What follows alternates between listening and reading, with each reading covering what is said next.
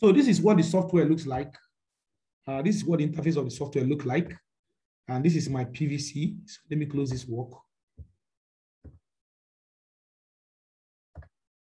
Okay, so if you open the software, you I don't know where you saved it. Let's say PVC. This is mine, 7.2, version 7.2. You click it, open. You can right click on it and say save, pin to start or pin to taskbar. The idea of pinning it is, if you pin it to taskbar, you can easily see it on your taskbar, or you see it at your. Anytime you click on the window key, it will pop up. So every software I use frequently, you can always pin it there. So this is the overview of the software. This is the title bar. These are the menu bars. So like this is file menu. It has option for you to export, import, and exit the software. The next is the preliminary design menu, and it specified the three aspects of design that can be carried out with this software. And that is the grid connected system with its variants. The grid connected system has about 3 to 4 variants. Then you have, depending on the configuration, depending on whether you are feeding into the grid, depending on whether you have a hybrid system, a standby hybrid system, depending on whether there's a central inverter, remember whether there is a different variants. And I think we did it on the first day. Then the second one is the standalone system. The standalone system is not grid tied. It's just a solar system that is on its own with your PV panels, with your batteries, and your DC load for this DC system. Then for the AC system, the alternate current system, you have your inverter. It's just the inverter just what brings in the difference. Good. Then you now have the hybrid, which Njachima was trying to focus on yesterday, whereby you combine with generator, you combine with diesel. That hybrid system is gaining popularity because it is being understood. It's becoming obvious that in most applications, solar alone is not self-sufficient. The reason being that the Nigerian factor or the developing country factor. In developed countries, it is never an issue. You don't need a generator. You don't need a hybrid system. You just need your grid connected system, because the grid is reliable. The grid is a smart grid. When we say smart grid means you can, our grid in Nigeria is not smart because you can only receive electricity, or you cannot give back into the grid. But in the smart grid system, you can actually get electricity, and when you are generating with your solar panel, you can give back to the system, and you'll be paid for it. Okay, and then you can also communicate the grid. Your controller can also communicate with the grid, like we said yesterday. When the grid is down, it will not give electricity to the grid because that will not count. And then it also communicates to know when the solar radiation is poor. Then it will take some units from the grid and service some of your units. And then when it is fully charged, the controller will automatically communicate to the grid and say, okay, I'm going to give you load. It will start giving the grid load. And all these things will be captured, documented, and it will be real time. That is why it's a smart grid. Good. Then the last one is the pumping. Pumping, of course, is not grid connected, and it has its own uniqueness. It has its own speciality. The other menu is the project menu. So just like we said, it could be new grid connected, standalone, pumping, and a direct current grid. Then setting is where you do your settings. The language is where you set your language, which is English especially. Then you have the license. As I said, if you install the software, you have 30 days to use the software. After that 30 days, you'll be asked to go for the license version. And also, for the free version, the result that will be generated will be curtailed. It will not be the full result that you get if you're not using the the licensed one. So that is just the disadvantage of free things. And I think all of us know that nothing is free as part to talk.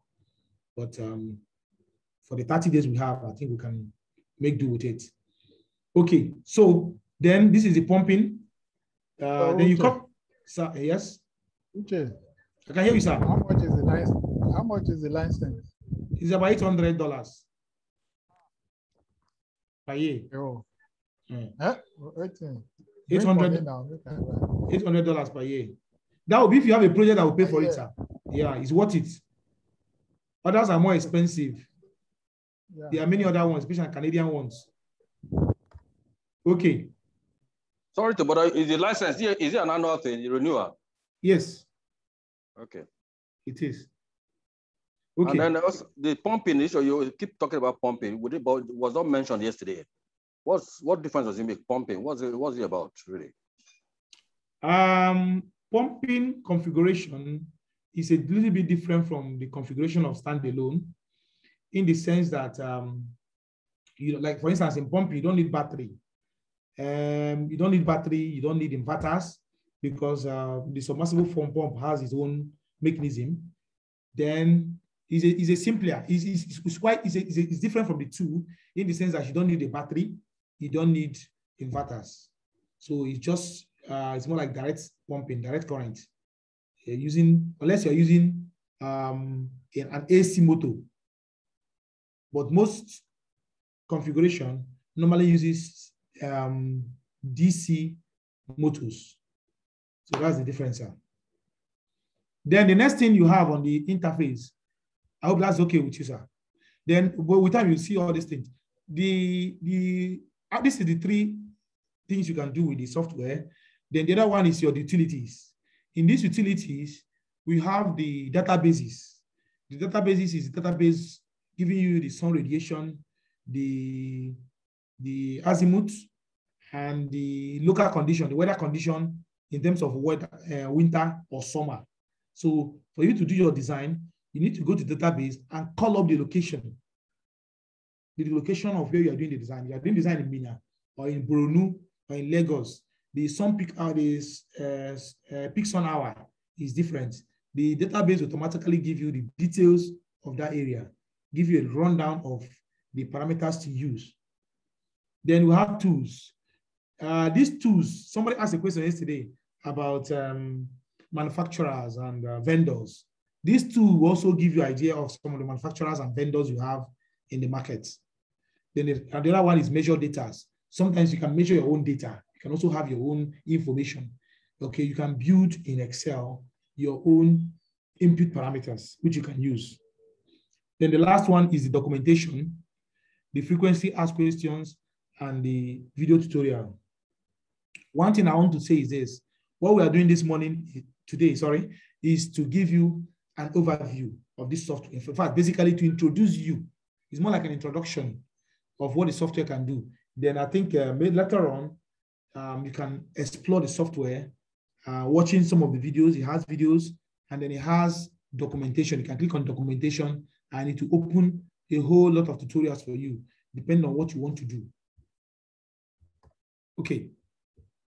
So this is the software. The software is made from Switzerland. Currently, it is version 7.2 now. When I did this thing, it was still in version 7. Now we have 7.2. This has the name.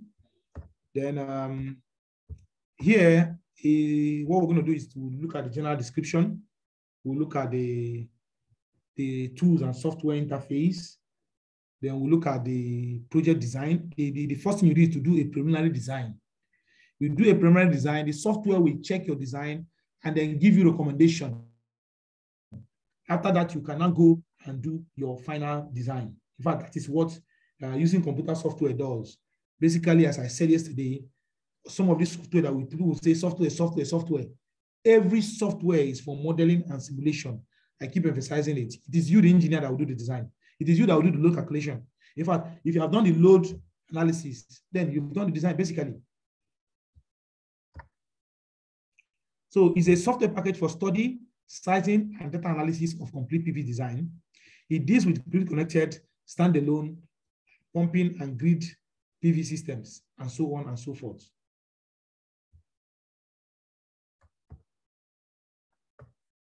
So it does preliminary design, project design, simulation, then it gives you databases and it gives you utilities. This is what the interface looks like. Okay, the first thing you do is your preliminary design, which is like precising of a project. Okay, what the system does here is to give you a rough estimate of the system cost, and it can be used for the grid, the standalone, and the pumping. So for the grid connected system, the system is linked to the grid. It works as an unlimited consumer. For the standalone system, thorough design using detailed hourly simulation. So for the thorough design, for the standalone systems, is more of giving you a detailed hourly simulation, which you're going to see shortly. The meteo data gives you how to create and manage your sites, general hourly data, visualization of meteorological data, comparison, import, and so on and so forth. Then the component database is database. It gives you a database of manufacturers of the PV components, including the PV modules, the inverters, the regulators, the controllers, the generators, the pumps, and every other thing. I think this is more like a business aspect of it. The software has captured some big time manufacturers. Then you have the tools. And then you have the measure data. Okay, so the software comes in 3 forms, which I've already explained. The evaluation mode, the demo mode, and then the license mode. So we're automatically using both the evaluation mode and the demo mode. Okay, we're using the evaluation mode. So after 30 days, the evaluation mode will revert to the demo mode, except you find a way and re-download it again using a different ID. Okay, so what we're going to do next? Any question before we proceed? Any question?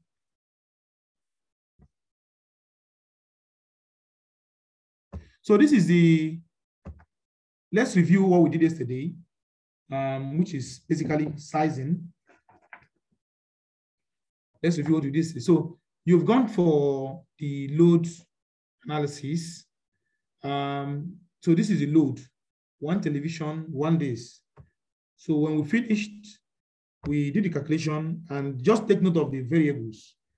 For the inverter, the total load, our total load is 4,000 watt hour. 4,000 watt hour. Remember, we multiply the quantity times the power rating. Okay, forget about the quantity. The power rating multiplied by the hour of operation will give you the total energy requirement. Then you multiply by the number of equipment in that house or you want to do, you now get the total. Then when you sum it up, you now get your total energy requirement in watt hour per day.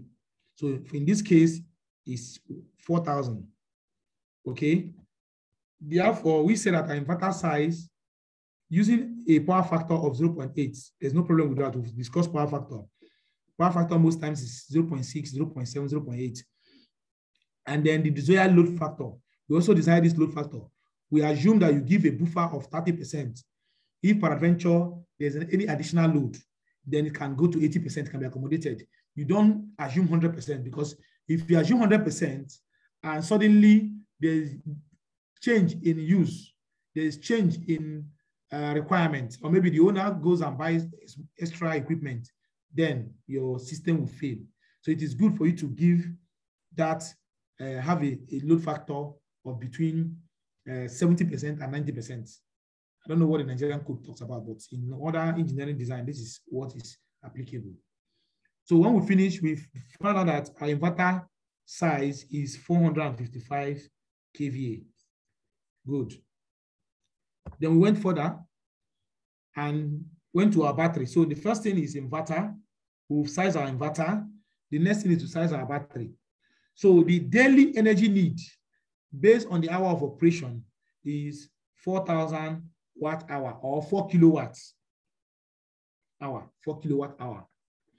Then we made an assumption, which is on the high side anyway, that the days of autonomy is a days that your system can run without sunlight or with minimum sunlight. In other words, the days that the battery will be on, will be working. We assume 3 days. And that brings our design to 12,000 watt of 12,000 watt hour or 12 kilowatts. So the daily need is 4,000 kilowatts, but the backup system or the battery system we're going to design for is ×3 because we are looking at 3 days of using that battery. So how do we go about it? We also assume that we are using a lead acid battery, which has a depth of discharge of 50%. Somebody asked me yesterday, this depth of discharge is also a safety measure to protect the battery from over discharging, because every battery has what they call every battery have a cycle. Okay, so if it's a 1,000 cycle battery, after charging it for more than 1,000 times, then the battery should pack up. So, but this DOD now is like saying, as soon as the battery goes to 50%, I will recharge my battery. So using these two parameters, we now went to size our battery, and that battery becomes 12,000 divided by 24. Okay, 12,000 divided by 24. That is how you got the 24,000 watt hour because of the type of battery we are using. That is what made it this. Okay, so after that, we now decide to design our battery, and since energy power is the rate of doing work, that's power. That's that which is energy over time, E over T. Okay, so by the time you now make E the subject of the formula, E becomes power times time, and that is how the batteries are rated. So when you look at power times time, you isolate the current aspect of it, multiply by time, you now have your ampere hour. So your energy now becomes the voltage times the ampere hour, and that becomes the rating of your battery. So using that in mind, we can now evaluate the size of our battery. Okay. Okay. Then the solar array, we said you size your solar array based on the capacity of your battery. Yes, sorry, sir. Sorry, sir. Hello. Hello. Can hear you, sir. Hello, sir. We can hear you, sir. Can you throw more light on? Can you throw more light on this ampere hour? This ampere hour. Throw more light a little bit. Okay, sir. Let me. Uche, do you mind if I come in and say something here? Okay, no problem. Okay, so so you're asking about the AH, which represents amp hour. So when you're using electricity, what you're actually consuming is the amps. That's what you're consuming. Voltage is something that pushes the amp, just like the pressure that pushes water through your pipe in the case of water. So what you're actually consuming is the amps, okay? So amp hour is how many amps you're going to consume in 1 hour. How many amps that battery can give you in 1 hour. So when you see a rating of 200 amp hour, what that means, you can get 200 amps in 1 hour from that battery, and that is all it can give. Okay, the V that you're seeing is just a voltage. The voltage is what pushes that amp, okay, for you to be able to have it. I'm just trying to explain it in the simplest way as possible. I don't know if that makes sense to you. Okay. Yeah, in some context, we just allow amp to go when we are doing calculation that has to do with power, V times I. But when you now come, I begin to say V ampere hour and all that. So I wanted to be very clear. what we're talking about. But I know it's something that is, you know, but it's okay. Okay. Hello? Just essentially trying to, is a rating, essentially trying to let you know how many amps you can get within 1 hour from that battery. So it's limiting it to an hour, yes. Yeah. Okay. Can I continue? Okay. Go ahead, sir. Okay. Can you see what I'm typing? I'm still.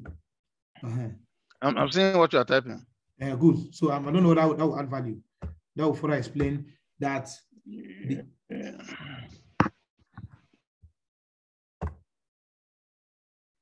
Okay, good. So what I was trying to emphasize, just want to show my collaborator now. The batteries are even the battery you use for your phone is rated ampere hour, which is, I think the latest now is about 10,000 amp hour. Okay. Milliampere. Can you put the VI in brackets so that to be clearer? VI, okay. Yes, thank you.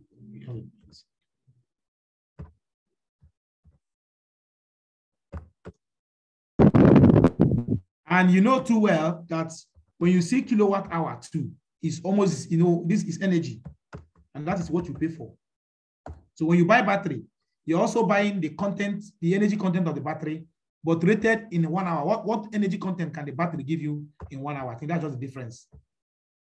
Okay, let's continue. So after doing this, okay. If you, I'm sorry, did I start recording? Okay, recording is only on.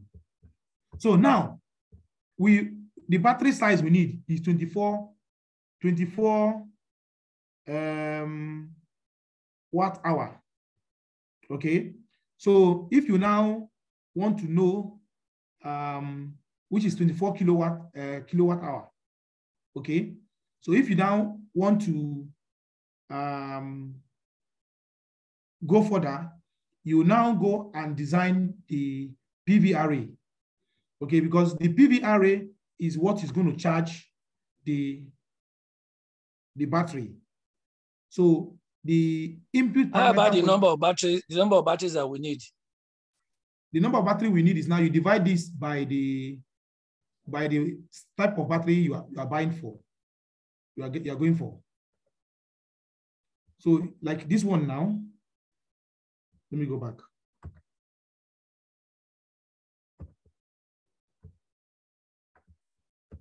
So from here now, which battery are you using? Are you using 100 ampere battery or 200 ampere battery? That's the next question. Are you with me? So if you're using, we can assume 200 amp hour. Okay. If you're using 200 amp hour, then you now divide, this is 24 kilowatt hour, 24 watt hour, which is what you need in 1 hour. And then this battery is giving you 200.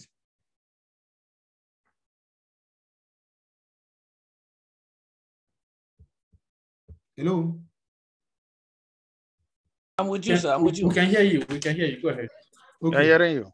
So you now divide it by the rating of the battery, and that will give you the number of battery you need. Is it only by the rating of the battery or by the voltage of the battery also? The rating and the voltage of the battery. From this formula we have here, if you multiply, this is the voltage now. So the ampere hour here is AH. So if you now come here, it depends on the equipment you're powering. Let's say we're powering a 48 volts equipment. So that becomes 48 multiplied by the battery now is AH. What do you call AH? Which is now equal to the 2400. Are you with me? So if you now make AH the subject of the formula, that will be 2400 divided by 48 multiply by 100. So I don't know what that will give us. Can somebody calculate it?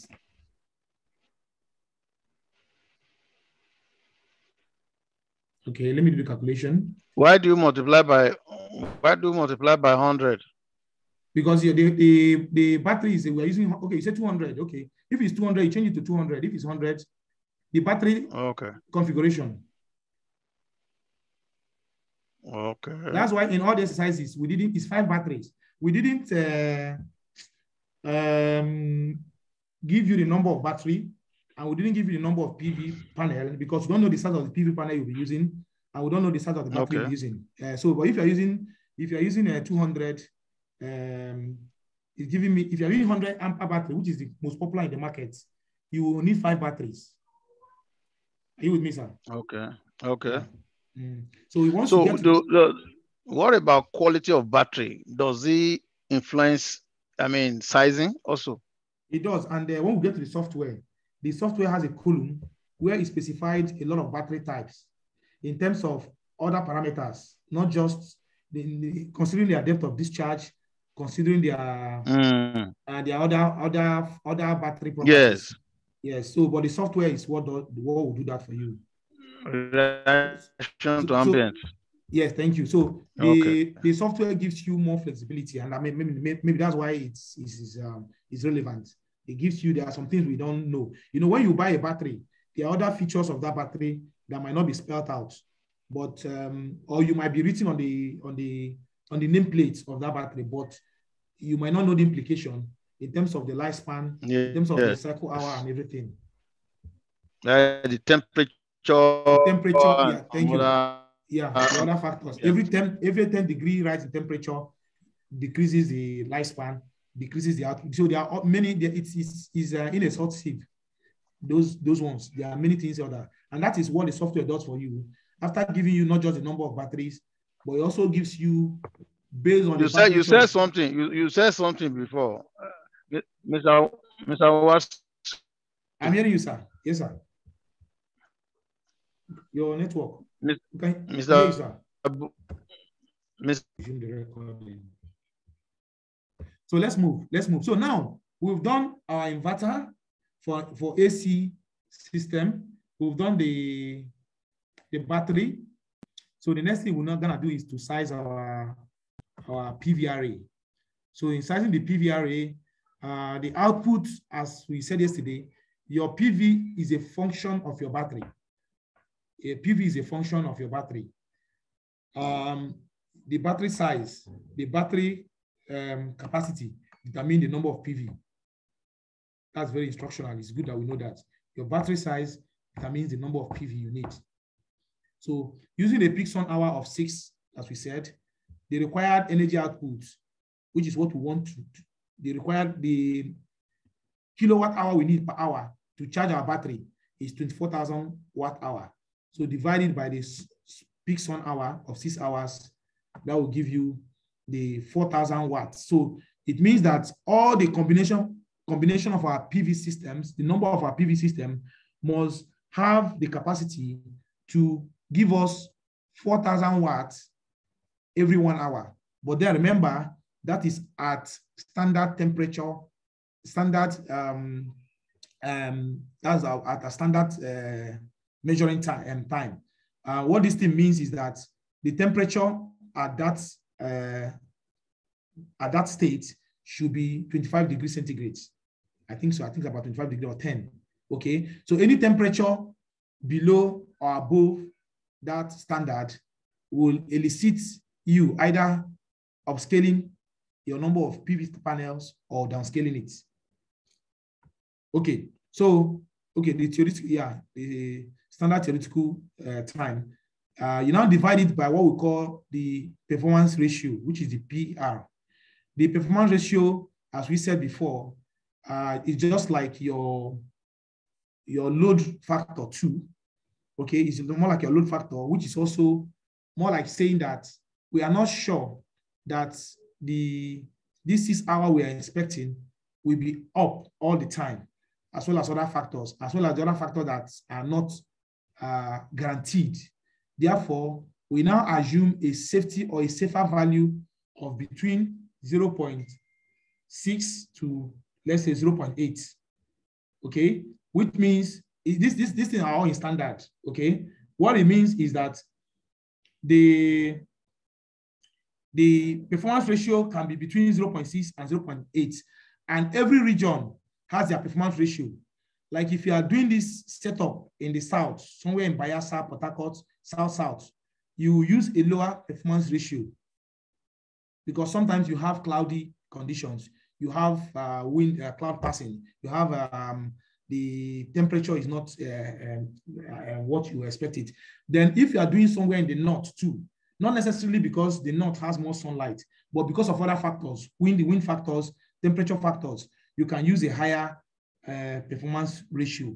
So, but in the software will specify based on the study have been done all over the world to understand the performance ratio of every region. So once you key in the region, the software will automatically update and pick up the performance ratio that is acceptable or that is applicable to that region. So the issue of performance ratio might not be an issue, but then invariably you should know that you cannot use 1, so it should be between 0.6 and 0.8. So if we now use a performance ratio of 0.8, assuming we are doing it where all conditions are close to the theoretical condition, then it means that the size of the PV that we require will now be 5,000 watts. So 5,000 watts, once again, the number of panels you use now depends on, also depends on the size of the unit solar panel you are using. So let's say we are using, let's say we are using 250 watts panel, for instance. Let's say we are using a 50 watt panel. So if you're using a 250 watt panel, then it means that the number of panel we need will now be 5,000 divided by 250. That will be giving you like 20 panel, I guess. Yeah, 20 panels. So this one is, once you've gotten this now, because this will also help you to size the area required for this. So this already giving me an idea that for me to do this, I'll be requiring about 5,000 square meters, but you can still do the calculation. So approximately in my head, if I'm assuming that one square meter, which is a standard, if I'm sure of getting. So engineer, where did that 4,000 comes from again? That 4,000 from the actual PV size is 24,000 divided by 6. Okay. Yeah, the peak sun hour of 6. But remember what we said yesterday, if it is Nigeria, please don't use 6. Maybe use something 5. Engineer Vincent, you want to say something? Yeah. Okay, what I want to say, from my knowledge of this solar panel, I stand to be corrected. Okay, sir. If we have got like 20 panels, you know, for us to get our required power, it's either we have done our standard controller. So we've designed the 4 components. So the next thing we now need to do is to go to the computer and then implement these things. So can we open our computer? There are some exercises we're supposed to solve, but please, when you go back home, try these exercises. Try them. We tried some of them yesterday and it was good. So let's go back to the software now. So I open my software. Sorry, this PowerPoint material is actually part of the one you gave us. Yes, I've shared it. I updated it. Yeah, I'll go to that link and go to the chat box too. I've updated it here. Okay, so let us go now. So let's say we want to design a standalone system. So let's put our design in perspective. Okay, let's put our design in perspective. The software has the tutorial for everything. So don't be perturbed by the complexity of it. If you just go to the software, you will see the tutorial for pumping and for grid, but just try to lay your hands on it. So let's go to standalone. So click on standalone. Okay, it's giving me, I've already, let me start a new project. So let me start a new project because I was doing a project before now.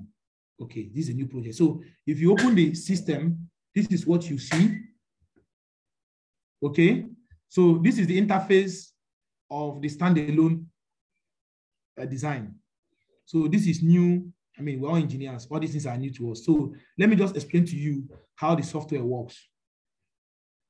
The software will expect you to impute variables. He will check those variables and do a pre-sizing.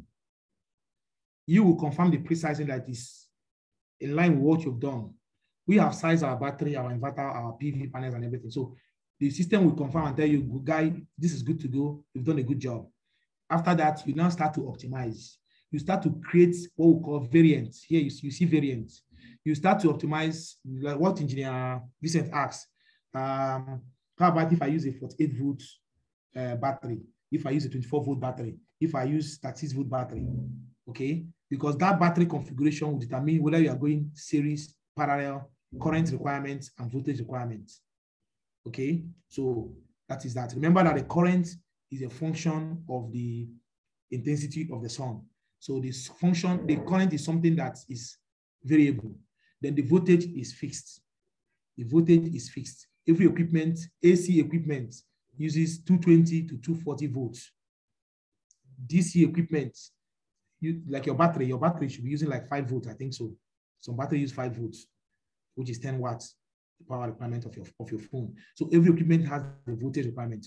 So the software now, here you give, this is like details about your project and everything. Then under here is where you save new, you import data. Here is where you create variants. The big one now is this place. This is the parameters. So if you're doing your design, your focus is to design these 4 parameters. After designing these 4 parameters, you can change the option. This is optional. This optional means it is not necessary. It means you can change the horizontal, you can adjust the shading, you can adjust the economic evaluation. Okay. Then the last one is where you run your simulation. After running your simulation, you can run advanced simulation. You can get a report. Then you can get detailed results. You can get detailed results. So the major thing or your major focus should be main parameters. That is where you should be looking at. This is where you're going to impute the parameters of the system. Okay, and those parameters are just 4 in number. So you need to work on 4 sections to do your design. The first section is your orientation. You have to define your orientation. The second section is your user needs, which is your load. What kind of load do I want to design? Then the system will now design itself for you. You see, you now define the system you want to use. Sorry, after the load, you design the system. In the system, you specify the type of battery, the type of PV panel, the type of charge controller, and the type of inverter. That is what you do in the system. The system will now determine the losses, if there's any losses. So once you impute these things, the system will now run a simulation. You now maybe add 1 or 2 options, maybe shading or the angle of inclination, the angle of tilt, the peak sun hour, those small ones, you can put them here. After that, you run your simulation. So what I've established now is to inform you that this software is as simple as ABC. The software is not difficult to use. It is very simple. So let's start. So starting, I will put the name of my project. So what will be the name? Then my name will be home system, let's say. Okay. Under site, there is no site file. So the metadata, I'm going to import the metadata. So I'll go to database. I'll click on this icon here. You see metadatabase. I'll go to that site and impute the geographic data and the meteorological data. Geographic, because the location, meteorology because it's a weather-dependent design. Then I didn't tell you here, this blue area, it is where the system will give you the status reports. The system will give you a orange color. If your system is not well optimized, if you have not done anything, it will give you a red color if you have not done anything at all, if there's a danger. So I'll go to database. I'll click on database. It will bring up this flyout window, giving me other information. Now you don't need to do much here. We'll keep it simple and stupid. Case. I didn't see where you clicked on database. Okay. Here, under Meteo files. Okay. It is blank. Where is the design?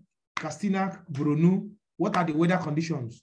So I'll go to database and call up the data, the geographic and the meteorological information, the weather information.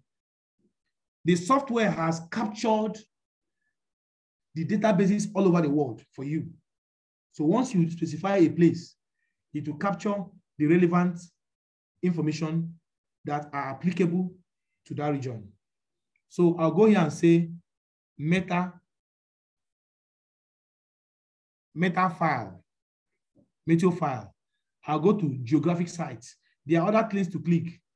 This is, you go to custom file if you have a file on your own. You go to format. So this one is to import and generate. So I'm not talking about import and generate. Then this one is display and compare. But now I'm talking about the main. So I just want about the main. And the note, if you want to read about the note will tell you more about it. I'm not interested in all those things. So I'm just interested in let me go and pinpoint the site that I want. I'll click on geographic sites to give me a list of hundreds and thousands of sites. So I'll come here, I'll come here and I'll put Abuja. Let me assume that I'm typing this thing for Abuja. Abuja, of course, Abuja is in Nigeria. So Abuja, Nigeria. It will tell me the cities that have been captured in Abuja, Nigeria. So Abuja is there, Benin City is there, Port Harcourt is there. If you will agree with me, this is more like the areas that are a little bit different. Port Harcourt means south-south. Some peak hour might be 4 hours. Abuja, some peak hour is 6 hours, but play safe, use 5.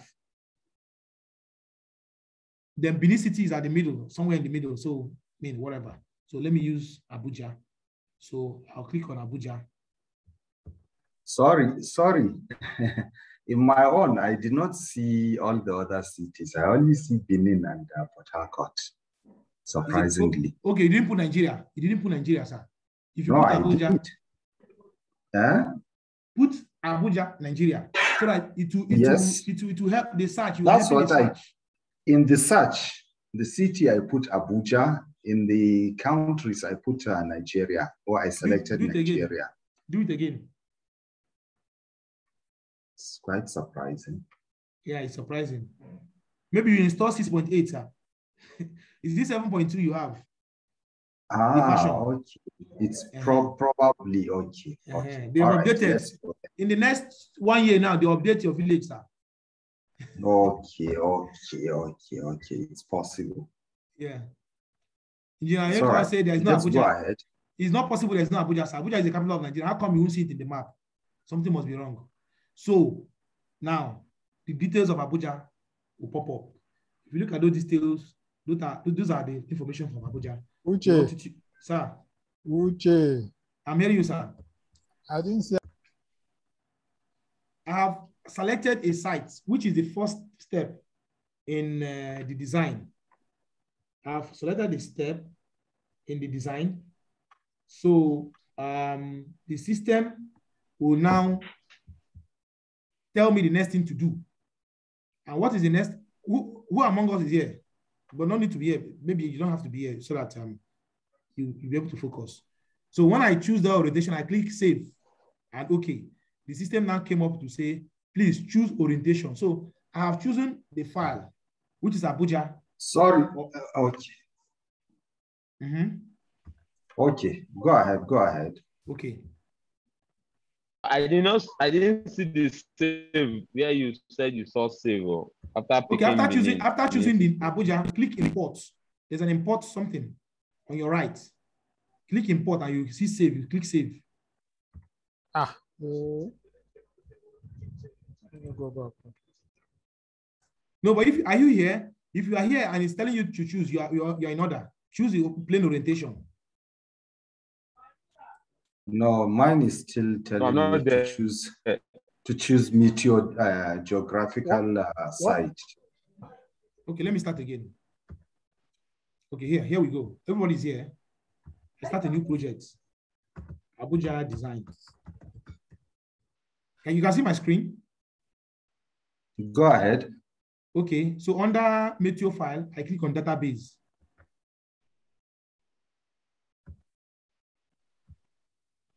On that database, I click on geographical sites. I choose, okay, put Africa for me, Africa. I choose Africa, I put Nigeria, wherever. I see Abuja here. I see Accra. I see Benin City. So I choose Abuja, or let me choose Benin City. See if everybody is setting Benin City. So where's my Benin City? This is Benin City, Nigeria. So I choose Benin City. And when you choose Benin City, you double click on it. Double click on Benin City.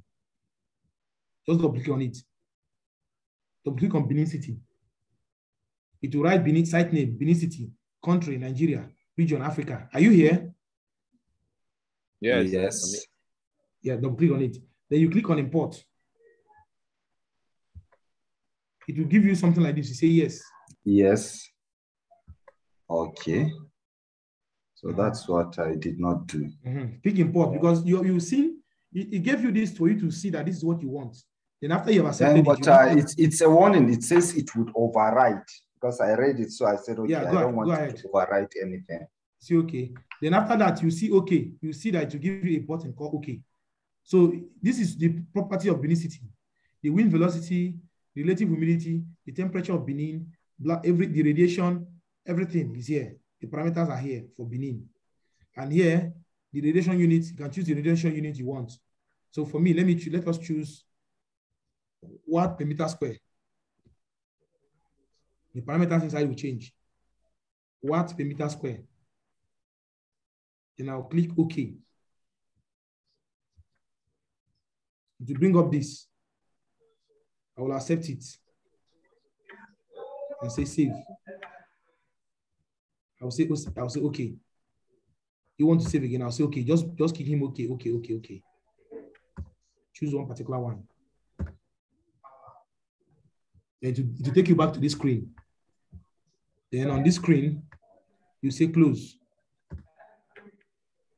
Go back to projects. Benin City has appeared. So it says selected metro file, Benin City, MN72, blah, blah, blah, whatever.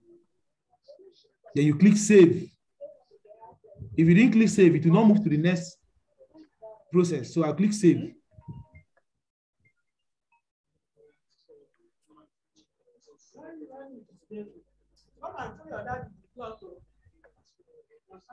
So I have saved. Are we here now?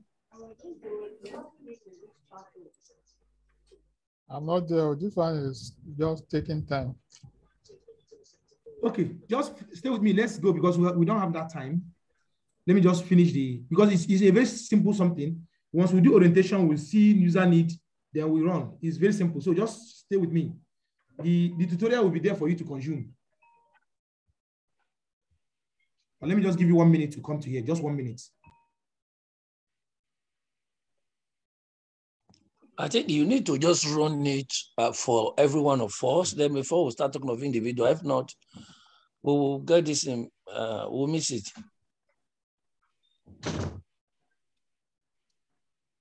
Is anybody on the same page with Engineer Uche? But what I'm advising is that I don't think all of us cannot be running our individual software. There will always be questions that will distract us. That's what I'm saying. Is anybody on the same page with me? If we have one person that has... Yes, I'm on the same page with him. I think let's go, then we can always come back and then... Yeah, let's continue.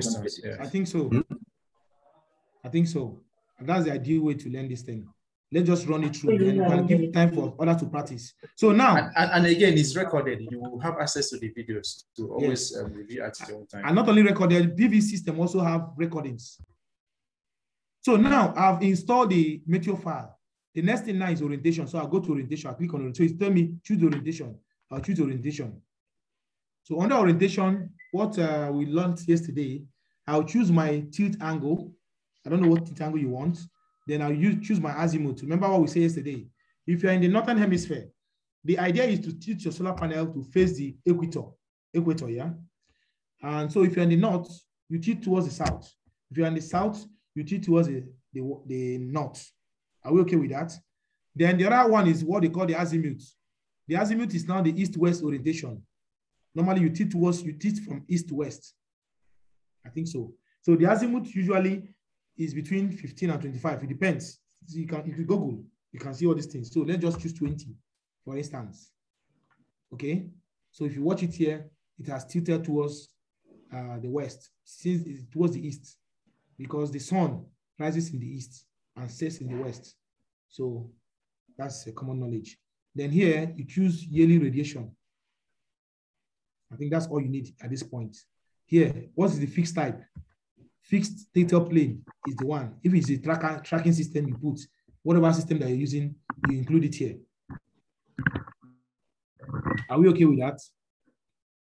Go. So you leave it at theta plane, then you click OK. Once you click OK, the orientation will not turn to green. Turning to green means you have fulfilled the requirement for that. So as soon as all 4 of them turns green, you have finished your design. So you can see that the first one didn't take us time. So we have done the orientation. We click on the orientation. We give it an orientation. The needs has been fulfilled. So the system now prompts you for the next thing to do. It says user need not defined. Okay. So now we go to the user need and define the parameters. So I'll click on the user need. User need simply means the load analysis, which is the most important thing in all these things you are saying. So at this point, I would like to refer you back to our PowerPoint, this place. I'd like to refer you back to this. This is our load. So I'm going to impute this load from the software. So I'll come back to the software and you can edit any of them. So the first load there is television, and there are 4 numbers of television. So I'll come here and I'll write TV. What is the power of that television? It is 50.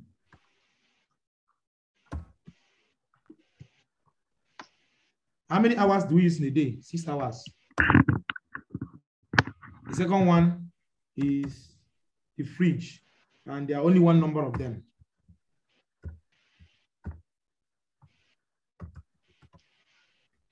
What's the power rating of the fridge?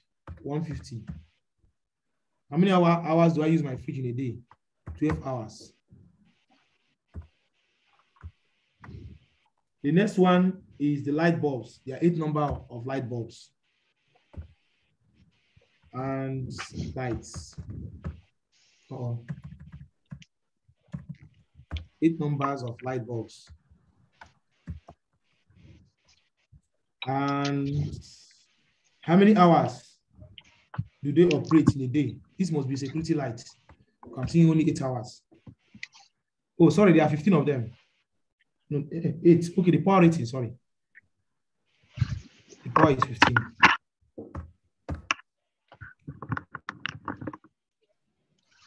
The next one is what?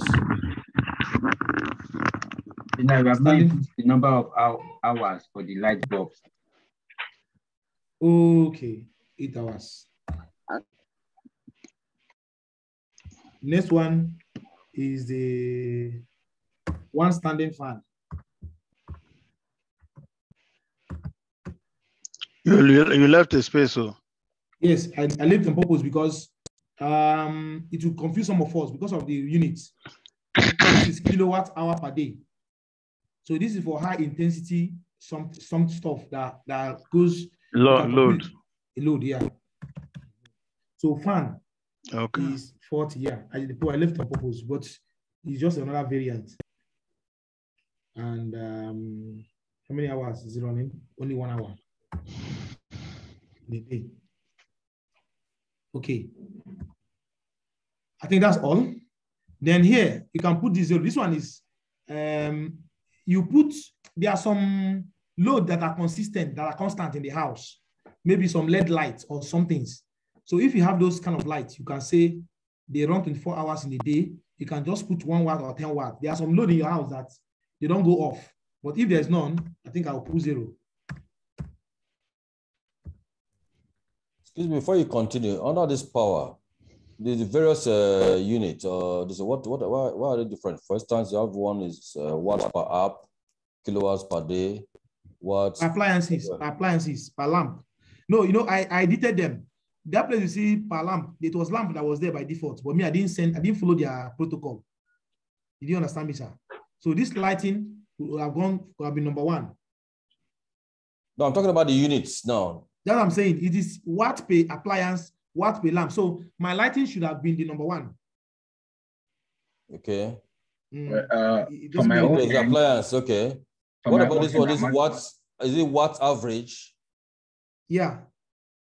The most important thing is that at the end of the day, just make sure that you have your load here. That's just the main thing. For my own end, I'm actually following it the way it is. You enjoy, sir. But at the end of the day, get me 4,000 watts here, sir. I'm getting about 150,224 watt-hour per day.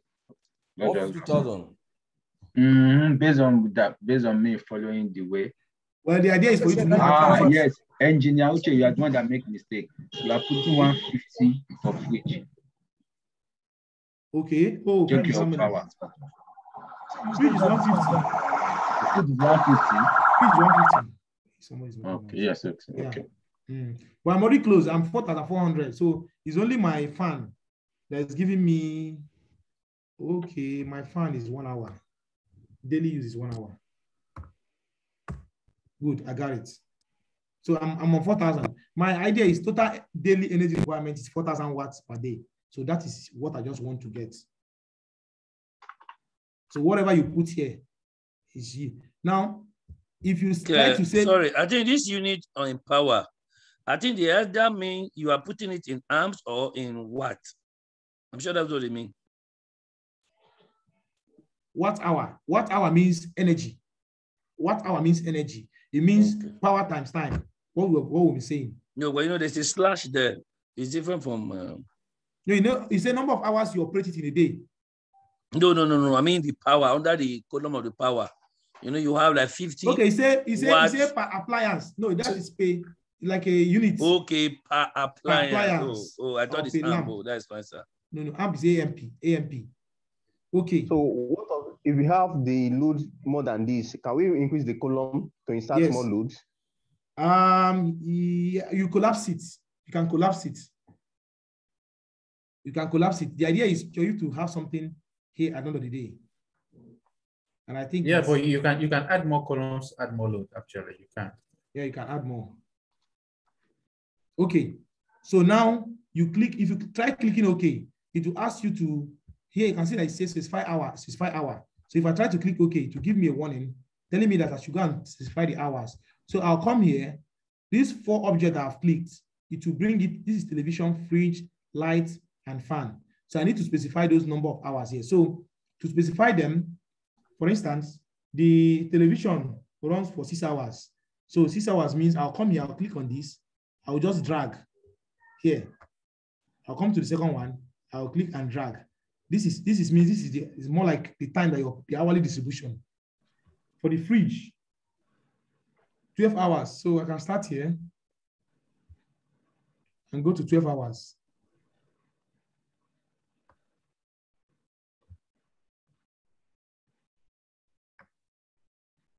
You click and drag to do that. For the lights, okay, you must click on the both rectangle. Yeah. You know this rectangle. You click on one. Then if you want to unclick, you right click. It will go off. Like I'm saying, left. Is it left click? Left click. Right. Left click is to highlight. And I'm saying, you know, there are two boxes, one in front, one in behind. You have to click the two of them. Yeah, I get you. So 8 hours is here.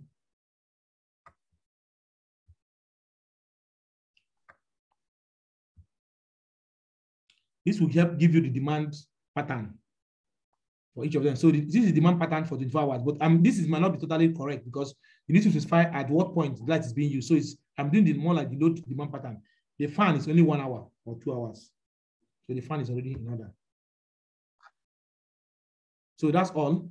So this is the demand pattern for the sun, for the lamp, for the fan. Okay. So if you finish doing this, you click OK or save. Let me click save. And then you click OK. It will not, all these ones will now say OK. It means everything has been acceptable and it's all OK now. Then I can now click OK now. The second green has turned. User need has been fulfilled. Then the system also reminds you, please define the system. And the system is now showing red. Okay, thank you. The lower grid gives you the, assuming you have, okay, I think it's noted. Everybody's saying it already. Okay, so now you go to the system. So you click on the system. Okay, so in the system, the average daily need is 4 kilowatts hour per day. The requested autonomy is 4 days. We'll change it to say it's 3. Then what battery are we using? 24-volt battery. It has given us, it has suggested to us capacity of our battery. So, and the power. So this is now what it has given us. And if you come under this, what do you call it again? Tab. Thank you, sir. If you come under this tab, let's start with storage. Now, storage is what type of battery are you using? You come here, if you know the type of battery you want to use, Tesla, any more battery, any battery that's between, that is in the market between I think this is 2017 or 2018. So when I tried it, this is Tesla. Tesla is advanced batteries. Tesla are newest batteries. So if you lead acid battery I saw was Volta. I don't know many of us that know Volta. Okay. So it is a 12-volt battery, and it will give you 100 ampere. But you can choose any one. You can just play around. Sony is 51 volts. Here has updated to 51 volts. So I mean, this is now Rolls-Royce, Panasonic. So you play around. Okay, this is 48-volt battery. So let's use 48. Lithium battery since 2017. I'm looking at the one that will be Conca. You know? So just choose the battery that suits you. So let me go back to my Volta. Okay. Then you now choose how you want to connect it. Now, this is not working.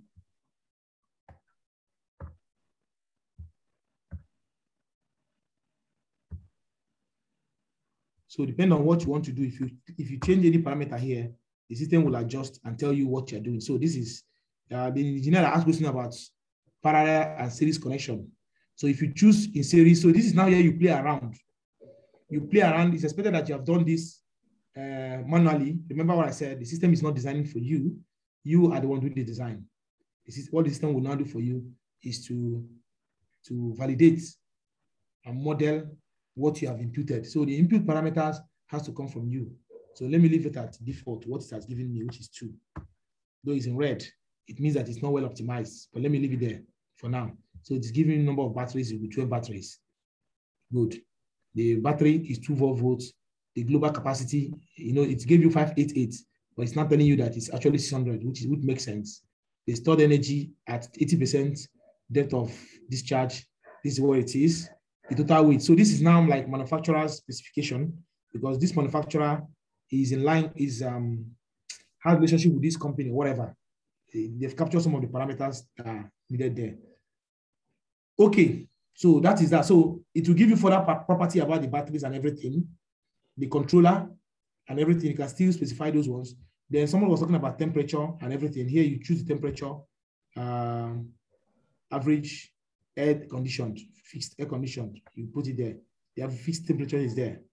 And then it will look at those parameters. And when you finish, you say, okay. You choose module, or click OK. System is not yet done. So the red didn't go off. So that means I need to choose my module. So I go to the next tab. So I've done with storage. The PV array module will come up. This is my teeth angle I have specified. This is what I've chosen. It maintains, remind me of what I'm using. Then Yungi Sola is chosen. There are many solar brand here. So you also choose the particular one that fits what you're doing. Then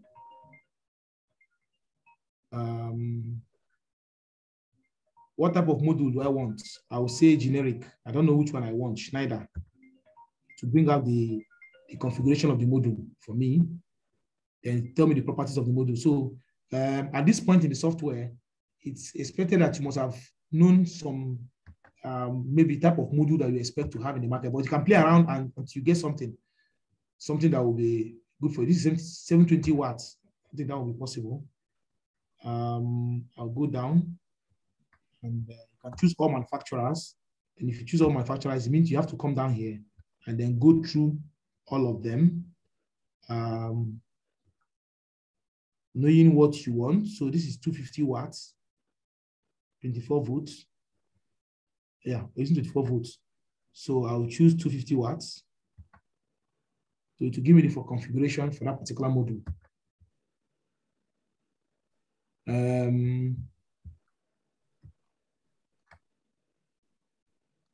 So I will choose the string number, and then maybe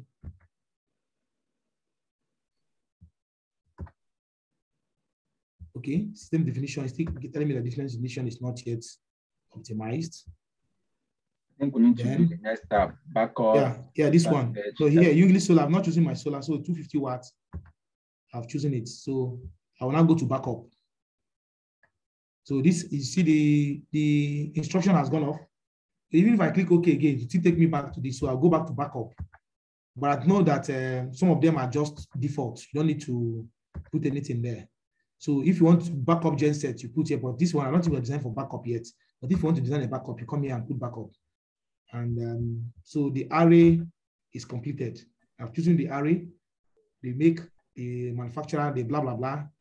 I've chosen the MPPT converter. Okay. Yes, sir. Just a moment. Where did you see the 250 watt? Under Yungli Solar, Chinese Solar. Under is Yungli. Yungli. Okay. I specify Yungli. So it now gave me all the products by Yungli. Okay. If you choose another one, to give you the product by those guys. And why did you choose MPPT 1000 watts? Why? That's a good question. I think that one came automatically. As soon as I chose this watt I need, I think it updated itself. It gave me what is applicable to that. All I need to do is to put this, the kind of MPPT I want. I think this is choosing automatically. You can try it, sir. Okay. Yes. And that is what this software is. The software will help you. Some of those things in your team I was discussing yesterday. How do you know this? How do you know what fits this? But in as much as it's also good to use software, remember it's also good for you as an engineer to know the first principle. Sorry, what is MPPT again? Maximum power point. It is the system that optimizes, these are IV curve. Remember we talk about IV curve, which shows based on the intensity of rain, the prevailing voltage. So the equipment will help you to choose your best operating point where the current and the voltage is maximized. It's just that module that stays inside. It comes to this together, it's embedded with the inverter. So I'll now click OK. My system is now green. So I'm done with the design. So the other things you need to do is maybe losses, if you are well versed in terms of the losses. We didn't talk much about that, but these are something you can read in tests. You can read in tests and know the losses. So this one is giving us 20 as our loss based on the win factor. So here you do some adjustments, small adjustments here and there. You know, one thing I know about software is that stay off what you don't know. Just leave it by default, except you know it. Engineer Uche. Yes. Please, I have one question. What did you choose in backup? I didn't choose anything. I just left backup. I'm not designing for backup. There's no backup gen.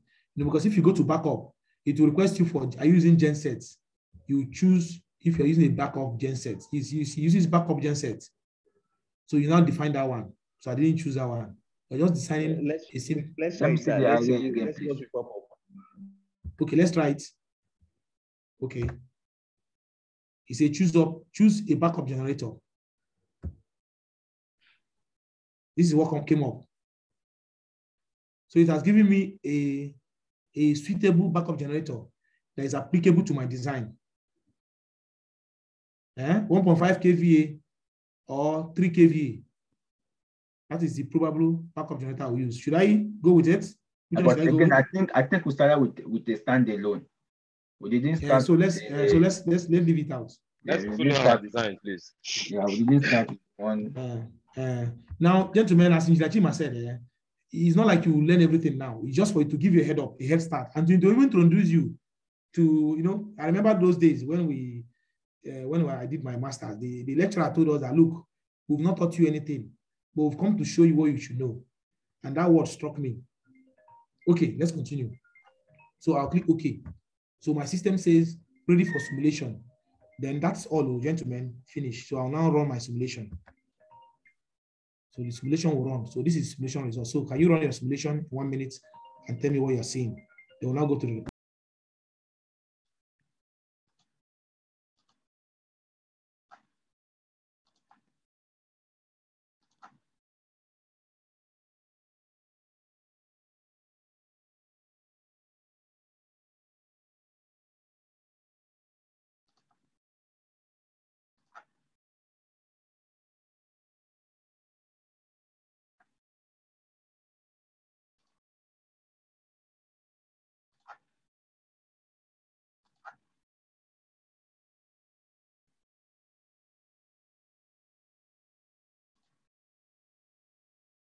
So who has done to this stage?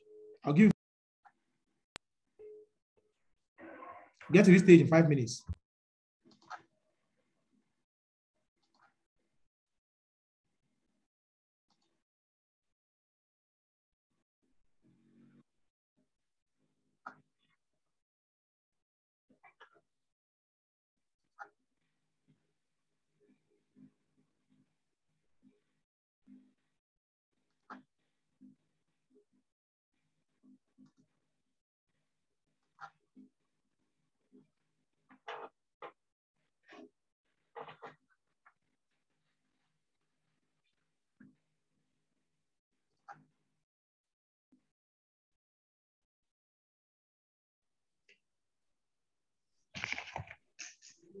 So, Inauji, why when our simulation? I just want to ask a question. I want to throw more light on.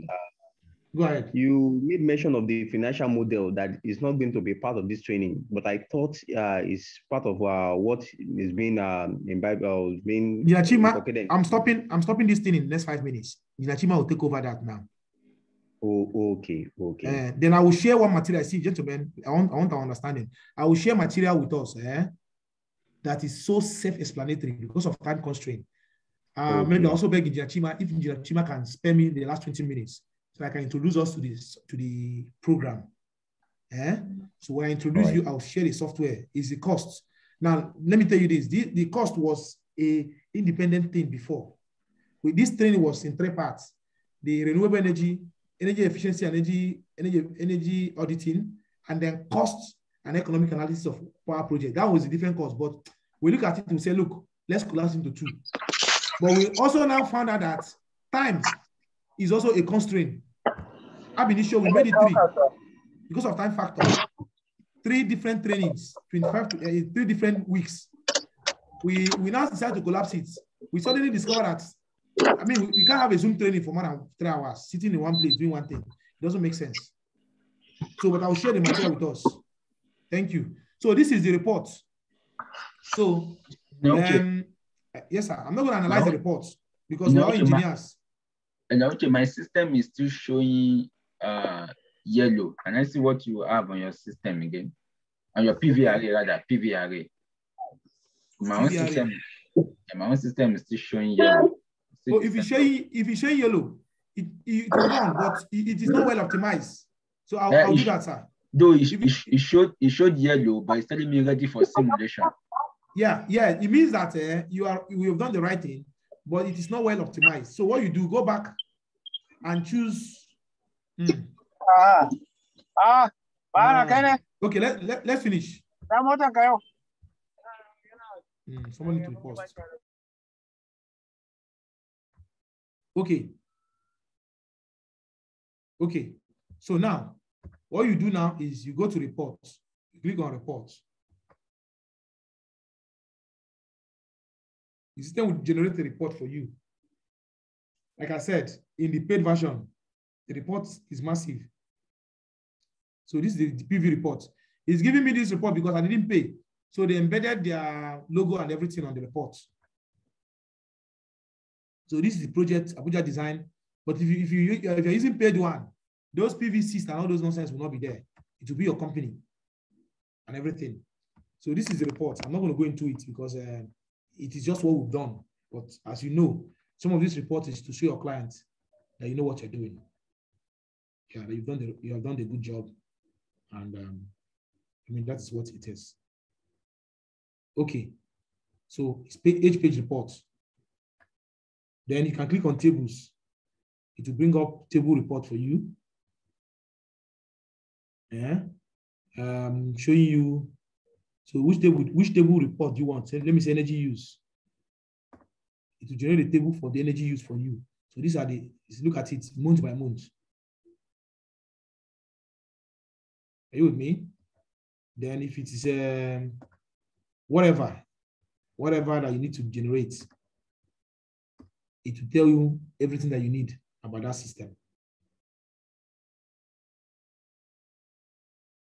Are you with me? No, sir. How do you get it, please, sir? Oh, after you generate, where am I again? Okay, after you produce your report, on your left plane, you see reports, tables, graphs, hourly graph, economic evaluation. Okay, this one we didn't put anything, we didn't put cost. So it will not give us much. So if you put cost in all these ones now, it will, I doubt whether this one should be available for us in the free one. Maybe I'll go to PV module and put the cost, go to battery, put the cost. So at the end of the day, the system will be able to give me the economic analysis. So installation cost amount is null, yeah, because I didn't put the variable for the cost. So this is for cost and economic analysis. So for me, I would say we can explore this on our own. Can explore this on our own. Okay, I don't think I've explored it that much, but we have template, we have Excel template for that. So I prefer to use my manual design. Okay, so that is that. So any question?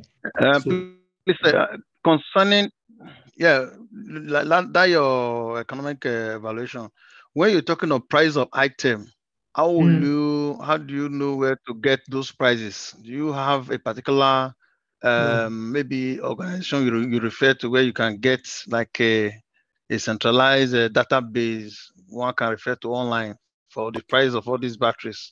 Maybe unfortunately, I can say it's Google. Sir. I don't have, or if you go for any of these sites, last year I was supposed to go for one Sola conference in Munich. And that's a part of what I wanted to do. So that you can get all these manufacturers, get their contacts. But it's online, sir. You can get those things online. Yeah, it's online. If you want to meet solar companies, type Sola Munich. It will give you the list of the exhibitors. It's easy. It's an easy. It will give you the list of exhibitors, and you can now approach them and ask for their request and make a request from them. They will give you their prices. I think it's something you can do directly with them, because even if you get something online, it might be old price or old cost. So, and it's not beyond, it's Might not be reliable. Reliable, yes. So your report is here, your results are here. You can keep generating them. Some of them are academic, some of them doesn't make much sense. Some of them are just for, just for to show forth that you've done a good job and you know what you're doing. So I think that is all for now. So any question? Any question? So this is my system, simulation done, system done, reports detailed, economic evaluation, everything has been done. So this optional is now optional design. I want to design the horizontal, the shading, and the other one. So that one is different. So the nearest thing I would have done is to save this thing as a variant. Can save it as say Uche or whatever. And then save it. It becomes a particular design for me. So I can do another one and save it again, and so on and so forth. So I will now exit. Can we use these PVCs for PV diesel design? For what? PV diesel design. I think that's what it talks about backup. You mean a hybrid system? No, without a backup, we have a large plant without a backup, and you just want to design a PV diesel system alone. Yeah, I think you can use it, sir. It's possible. Okay. Then there's another software which I told off about, PV Solve. Then I think PV Solve is there. So any of them can work. That PV Solve, where is it applicable? It's just a rival to this company. Okay. It's just they do the same thing as this one is doing. But maybe cost. When you look at the cost, you know which one is cheaper for you and which one is more easier for you to use. But my suspicion is that this one is better. Oh, user friendly. User friendly. Yeah, this one is user friendly. So you can see all you need to do is to define these 4 items. That's your work. Define these 4 items and run your simulation. So you define these 4 items, you need to impute parameters. See, gentlemen, software these days are meant to be simple and easy. So I'm not too surprised that this one is this simple and easy to use.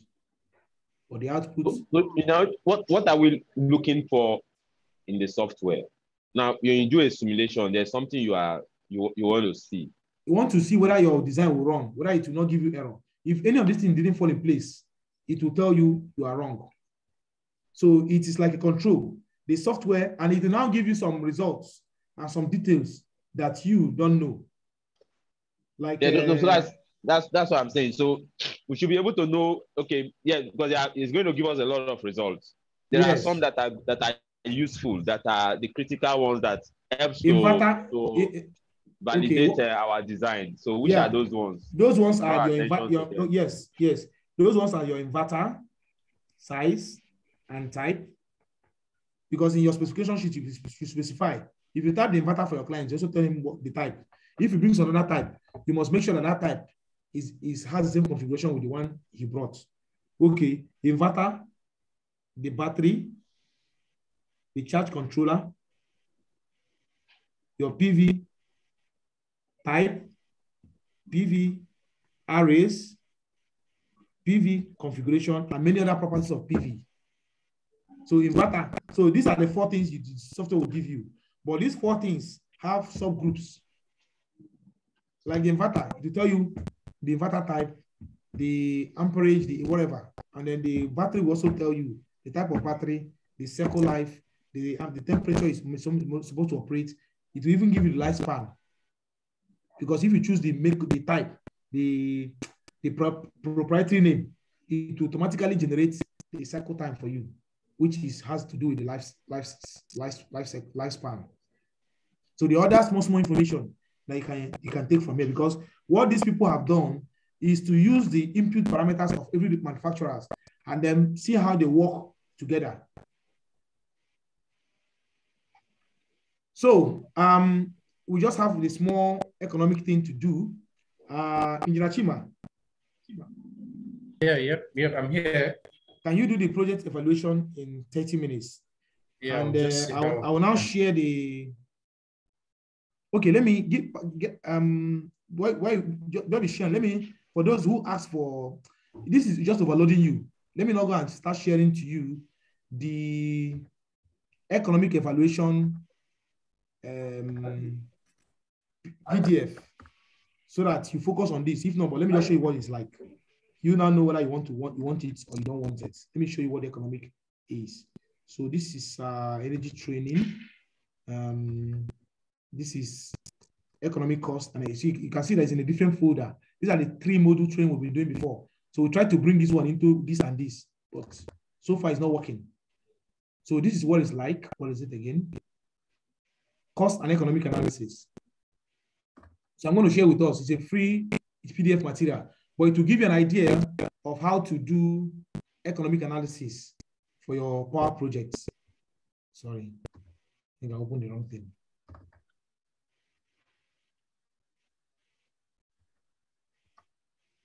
Okay, yeah, this is it. Life cycle costing. Let me see if I can do it in time, just give you an overview of it, what it's all about. And I think I can share with us. So what we'll now do is there's a training we run on cost and financial analysis. We move this to there, but it's completely different from this course. So this is life cycle costing. Here you will get to learn about hold on.